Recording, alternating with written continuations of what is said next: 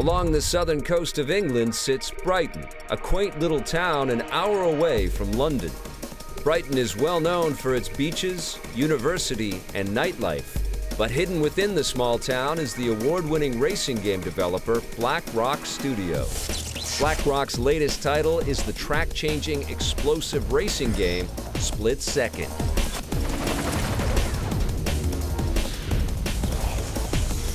Split Second is an action-packed racing game with the emphasis definitely on the action.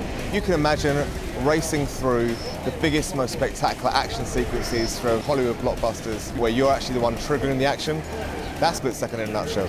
The setting for the intense game is a fictional TV show that challenges the world's best stunt drivers to race at top speeds through a city that is literally wired to explode. We've got a lot of experience making racing games, but it was a big challenge for us to take that experience and move it into the action game genre. We wanted to look more like a movie than a simulation.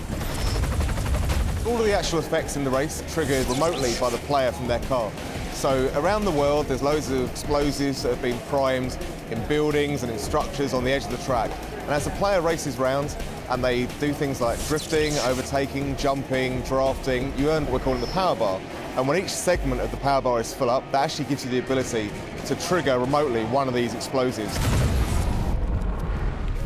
You'll find inspiration in the game from a lot of great movies. Anything that looks like it shouldn't be done in a video game, we're trying to do it. We've taken all of the elements that you normally find in a racing game HUD, and we've kind of tried to centralise them behind the car. It's working really well because it frees up the rest of the screen, and where you're going to have all these effects and all the explosions, they're not going to be hidden by HUD. It's a racing game.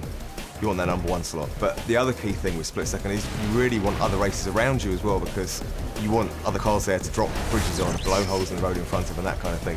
And as you can see from these visuals, the veteran developers at Black Rock are determined to challenge your thumbs and amaze your eyes.